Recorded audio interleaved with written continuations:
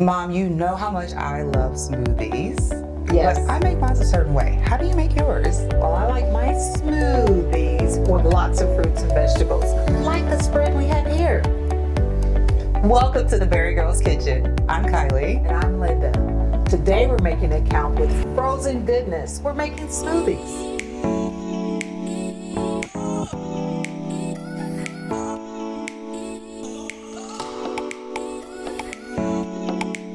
There are a few critical ingredients to consider for your next smoothie.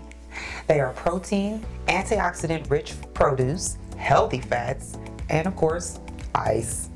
Now, adding all these components together brings a well-rounded, delicious, healthy, flavorful smoothie. You can add healthy things to your smoothie like chia, hemp, or even ground flax seeds.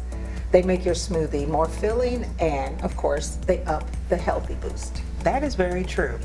And several protein choices that you can try would be nut butter, flax seeds, chia seeds, even Greek yogurt. Cottage cheese is a really good one, as well as our wonderful favorite, well, my favorite, silken tofu. Wow.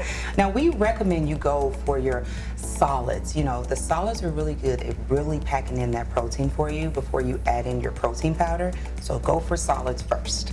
The next critical ingredient is antioxidant-rich produce. Fruits and vegetables, they provide important nutrients, including fiber and antioxidants. So a good smoothie will have as many fruits and vegetables as possible, and fresh is best. Yes, it is. Moving along to our healthy fats. I know when I say fats, people are like, oh my goodness, did you just say fat? Yeah. But these are healthy fats, and we need healthy fats, such as chia seeds, flax seeds, things like that. Avocado is a wonderful, good, healthy fat, as well as low dairy choices. The last component to making a great healthy smoothie is surprisingly ice. It adds volume to your smoothie, and you're getting more smoothie, but not more calories. That is very true. Using ingredients like molasses, coconut sugar, honey, and dates. Oh, we love those dates. As well as fruits, bananas, berries, just healthier ways to really sweeten your smoothie. Well, let's get started. First up, we have our strawberry chia watermelon smoothie. In a blender, we'll mix our watermelon, our strawberries, banana, unsweetened plain almond milk, lime juice, and chia seeds, and we'll mix that until smooth and creamy. Yes. And then next up, we have our blueberry smoothie. Oh man, we love our blueberries.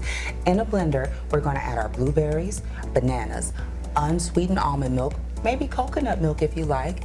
Don't forget the Greek yogurt, and we're going to mix it till smooth.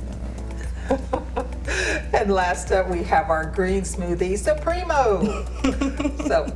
In a blender, we're going to add our bananas, baby spinach, one of my favorites, mango, sliced apples, sliced cucumbers, and then we're going to add our ground flax.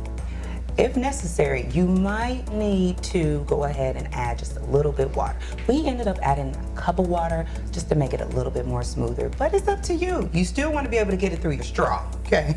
Absolutely. There you have it. Healthy, delicious, overload. Healthy choices for you and your family. Yes, don't forget to leave a like and follow us, the BariGirls, for more smooth smoothie recipes. And when you try this at home, please leave us a comment and let us know how you make it count. The BariGirls are brought to you by Hen House.